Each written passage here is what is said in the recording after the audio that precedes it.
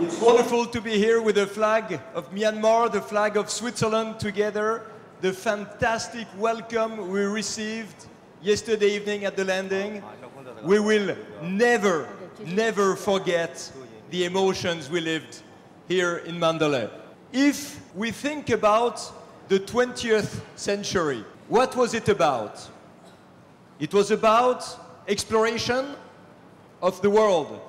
It was about conquest of the planet, conquest of space, even to the moon. And what is it today? What is the adventure? What is the challenge of the 21st century? I believe it's also about exploration and conquest, but not of the world, of quality of life. Conquering quality of life for humankind. Exploring new ways for health, for education, exploring new ways for fighting poverty, to introduce more compassion, more respect for human life, explore new ways for energy savings, for sustainable development and protection of the environment.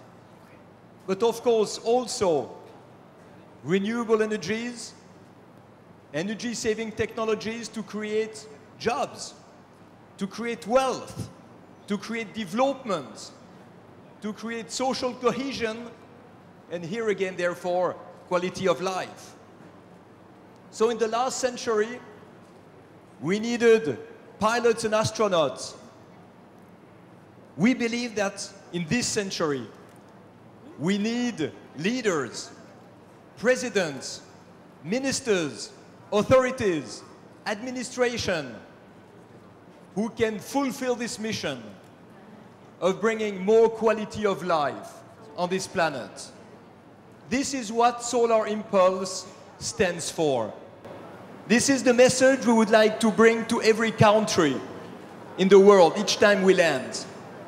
And when we see the welcome we have here in Mandalay, when we see the honor, the great honor of having you, Mr. President, coming here to meet us, I know that this message will be heard in Myanmar.